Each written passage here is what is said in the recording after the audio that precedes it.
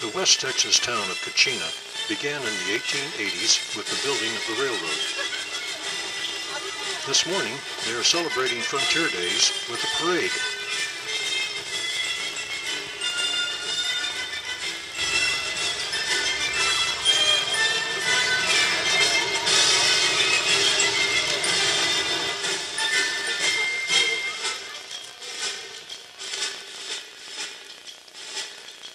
There is a rodeo and barbecue at the fairgrounds this afternoon, and a fireworks show tonight. Let's go watch a train come into town.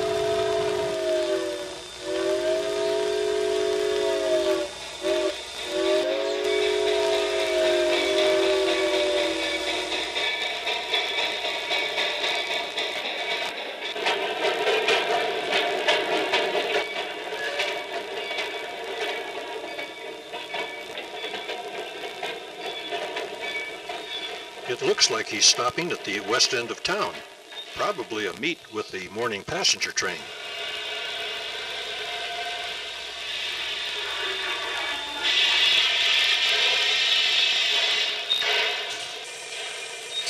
Cochina has a small yard and engine service facilities.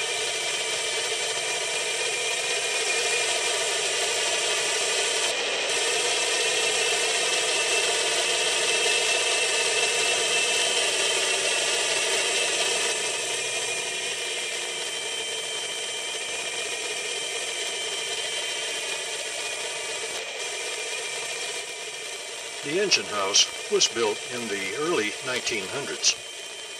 They still do some repairs, but most work is now sent east to Fort Worth.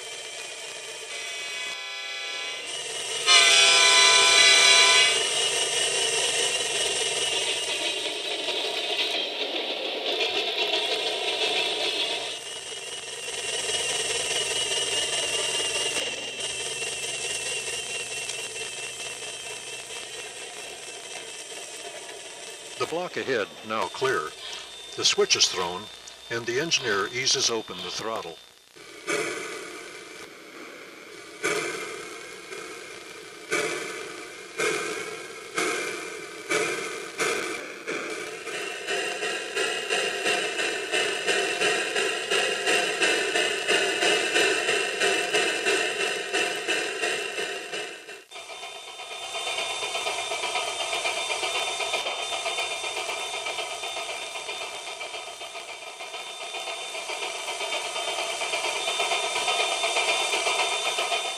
This is cattle country. Here's a small herd being driven to the shipping pens up ahead.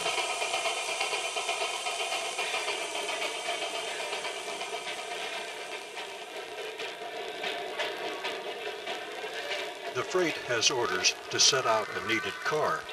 More cattle are expected for tomorrow's big shipment.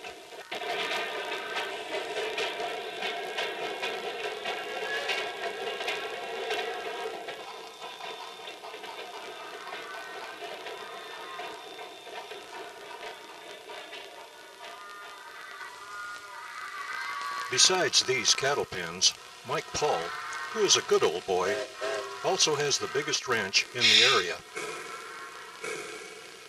Mike, with scuffed boots and a sweat-stained hat, will show up later this afternoon. He will make sure the men get fed and don't get too rowdy. Their set out complete. The conductor gives a highball.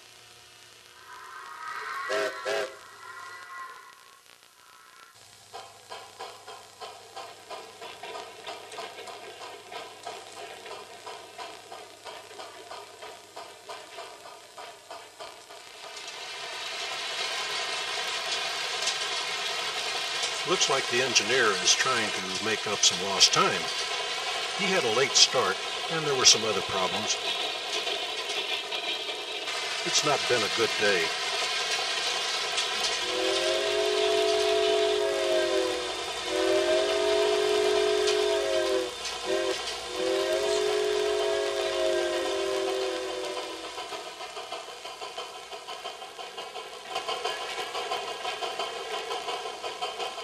We'll be able to get ahead of him here and get to our next photo stop. Came in over a dusty dirt road.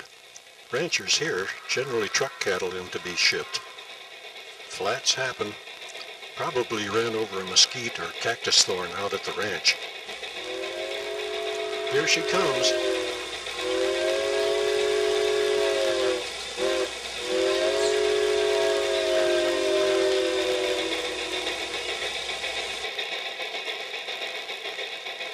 Across the tracks, there's an oil storage and loading facility.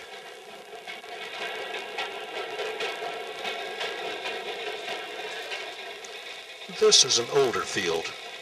A few abandoned wells, and the rest only pumping part-time. Still, a lot of carloads move east each week.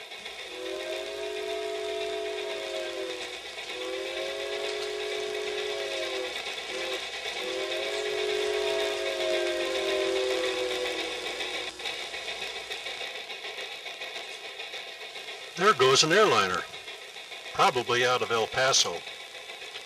They've sure cut down on railroad passenger traffic.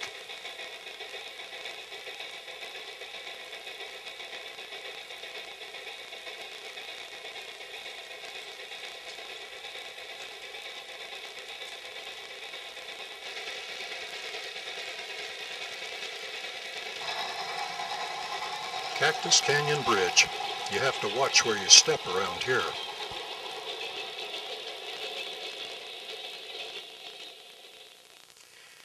It's easier walking around the mines at Gringo Gulch.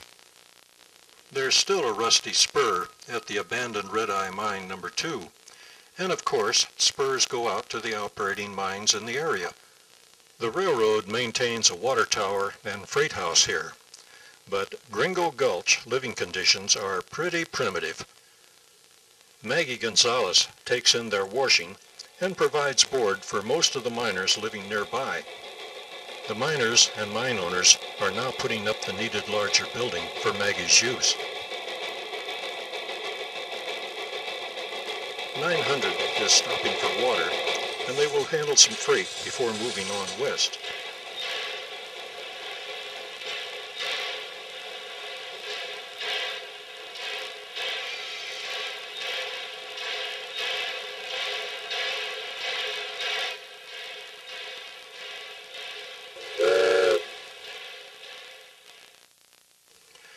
At the west end of the gulch, the abandoned Red Eye Mine building is now used by hobos.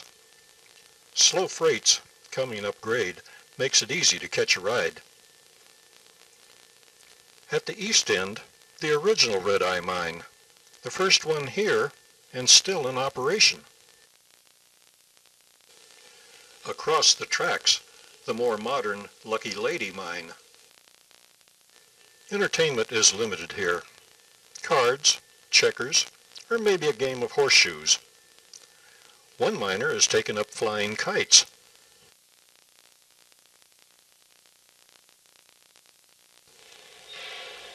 Work completed. 900 was moved to the west end of Gringo Gulch siding. Then another long wait for a meet with this eastbound, now working up grade.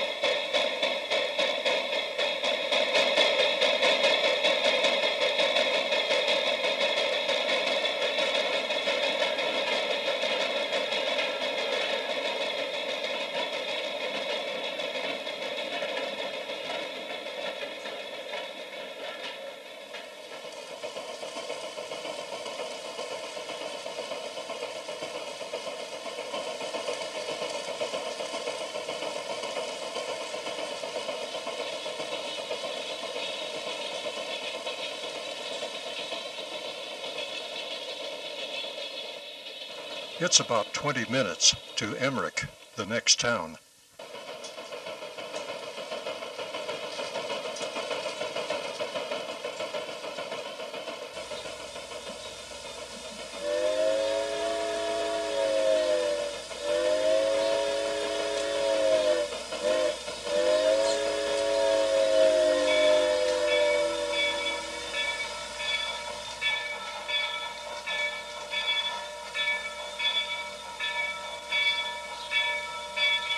It's been a long day, and the hog law is about to catch the train crew.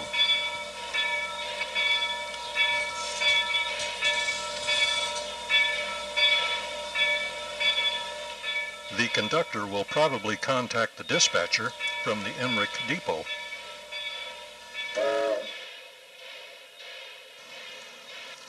There's a spur north of the tracks to several industries, including a crushed rock supply company bunker, several metalworking and machine shops, a gas and liquid fuel distributor, and on the corner, across from the depot, a Jack's Glass. Across the street from the barbed wire fence that marks the southern boundary of the neighboring Shane Ranch is a small trucking company and the Rawlings Furniture Factory. The Emmerich Team Track is located next to the depot and gets lots of use. Most of the town and the business district is on the other side of the tracks. At one end of Main Street is a small public park next to Al's Tavern. Across the street, a drugstore and small hotel, then a shoe repair shop, Davis Transfer and Storage, a pool hall. Oh, looks like there's been a small disagreement. An Ajax Glass crew is replacing a window. I guess the freight's staying here. They're breaking up the train so auto traffic can use 2nd Street. On down Main Street is the Tivoli Theater, a malt shop, and Woolworth's Five and Dime. The repaving of 1st Street is temporarily disrupting sales at Walschlager Motors, but the noise has had little effect at the grammar school next door. There's a lumber yard just beyond the playground fence, but McGowan's Lumber is closed this afternoon for the funeral of its founder. George McGowan was a church elder and civic leader. He'll be missed. Hey, they're supposed to be in school. The City Hall is at 1st and Main. Next, the library, and then Miss Ellie's home, the only private residence left on Main Street. She did raise a ruckus when the sheriff's office was built behind City Hall and the jail put by her back fence. Beyond Miss Ellie's, a couple of businesses and a gas station at the edge of town. Sun's down, but the next crew hasn't shown up yet.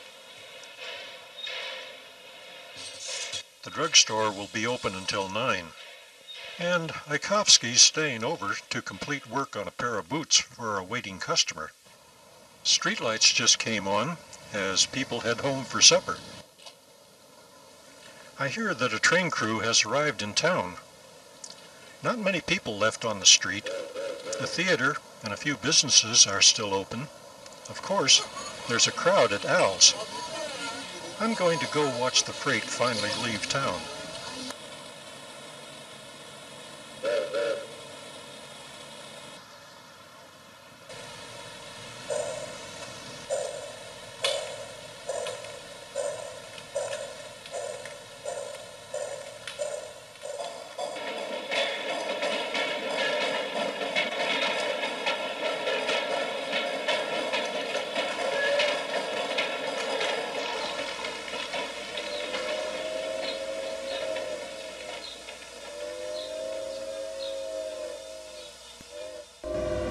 Well, that's the railroad, and it's all contained in this 14 by 48 foot building. We are in the backyard of R.D. Moses, President and CEO, who has invited us to take a behind-the-scenes look at his railroad. Welcome to Cochina. I'm R.D. Would you like to come in and see the trains? Come on in.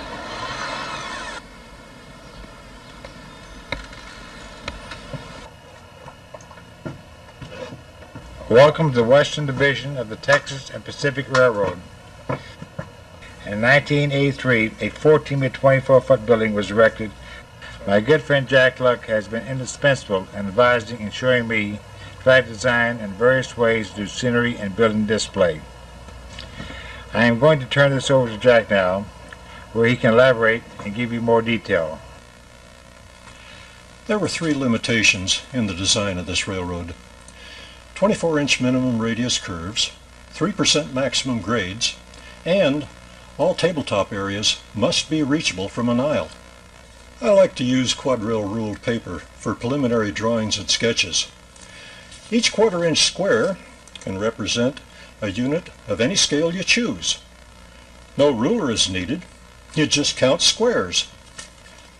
There were a lot of false starts and rejected ideas, but finally a track plan that appeared to work. Next, a 1.5 inch scale drawing was made.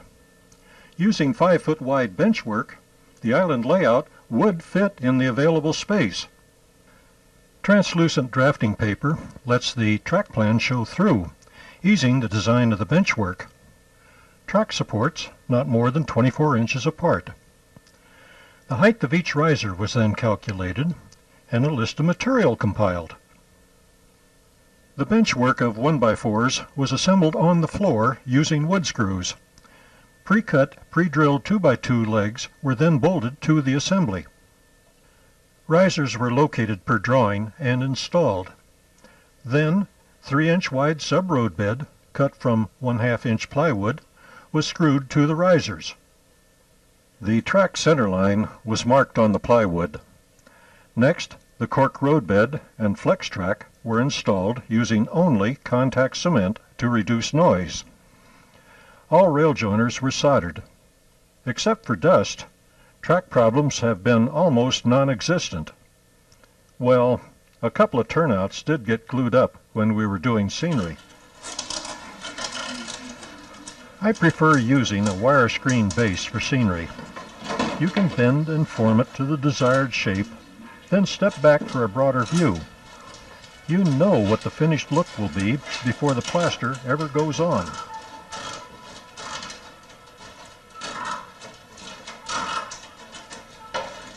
The aluminum screen can be cut with scissors.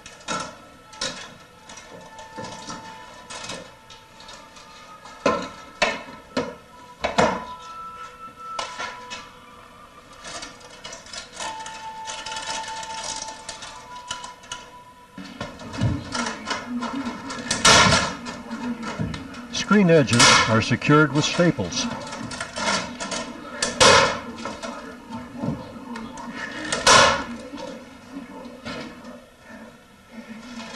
Screen to screen is backed by small blocks of scrap wood.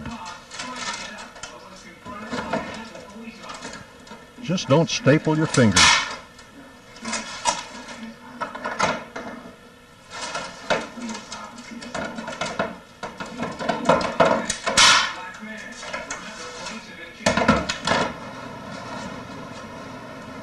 A first coat of hydrocal, a very hard plaster, available in 100-pound bags, is used for strength. First applied to edges and seams.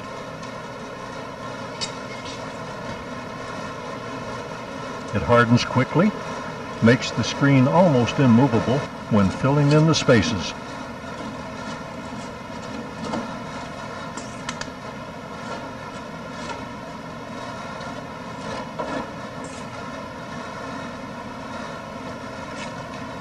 A finishing layer of molding plaster will be applied over the hydrocal. Slightly softer, it takes paint well, is great for use with rubber molds, and is easily carved. Hand carving the rock face of this cliff will give the look we want, and is in this case easier than using rubber molds. The white plaster is painted with earth colors using artist's acrylics.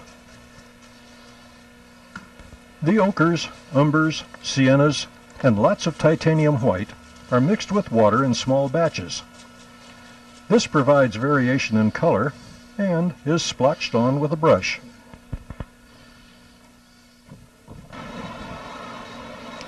Fine sands and ground foams come in many shades and colors. They are sprinkled over the painted surface as a ground cover.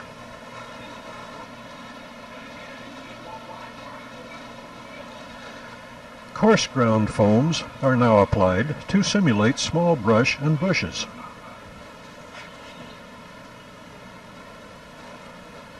A fine spray of water with a few drops of detergent is misted over the ground cover to remove surface tension.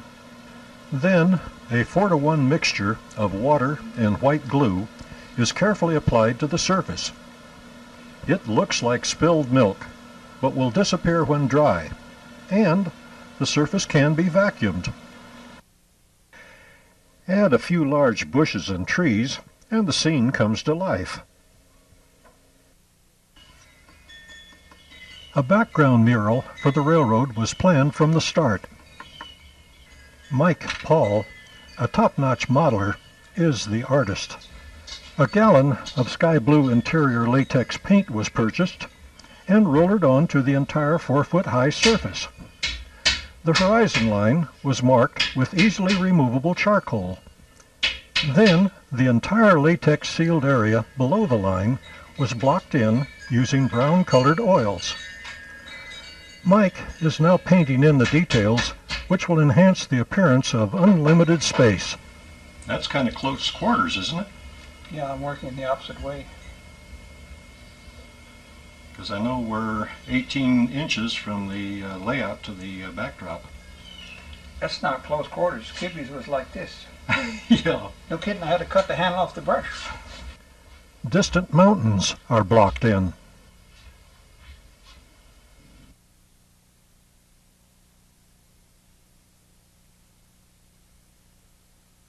Before you do any more on that backdrop, you ought to come out and take a look at it. Yeah, that's what I'm doing. I'm going to because that looks real good back there. Yeah, I want to stop. And a few more details to finish it up. I saw him. He just put a tree up there. Again? Yeah, he's got some trees on that mountain. I can see him deliberately planting them. It'll grow right here. Yeah. This end wall came down in 1991 when the building was enlarged. The 24-foot extension had to be skewed due to property boundary limitations. The end wall was built parallel to the original wall, and the corners were curved to make the room appear even longer. The mural was extended as far as possible to add to the effect. Modifying a 120-degree track curve under this mountain provided the interconnection with the new area. The mountain itself was drastically cut down to form this mesa. The railroad was originally designed to be run by 1 or 2 operators.